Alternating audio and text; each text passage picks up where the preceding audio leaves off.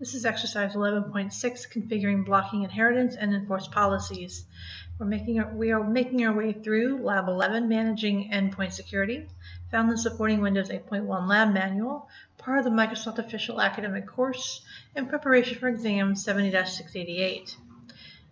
In this exercise, we're going to modify the order and precedence of GPOs by blocking inheritance and using enforced policies. If you want group policies to stop inheriting, you can actually use block inheritance. If you want to ensure that a group policy is not overwritten, you can select enforced.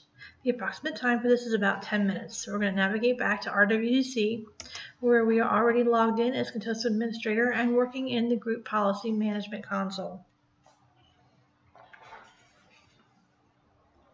So here we're going to right-click on the East organizational unit and choose block inheritance.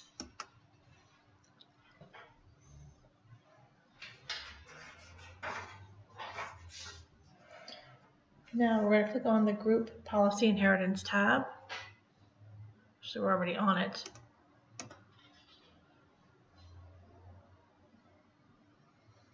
And what is the order of the GPOs that are being applied to the East organizational unit? Here we have 7, 3, and 6. Under Contoso.com, we have GPO 4 that's been assigned.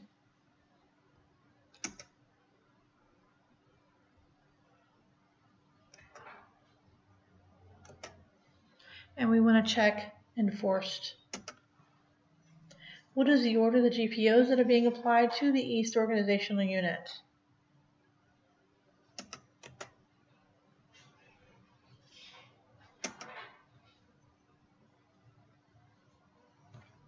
Okay, if you're following along in your lab manual and you're required to do so, this would be where you take your next screenshot. The next exercise we're going to be looking at is 11.7, configuring security filtering and WMI filtering.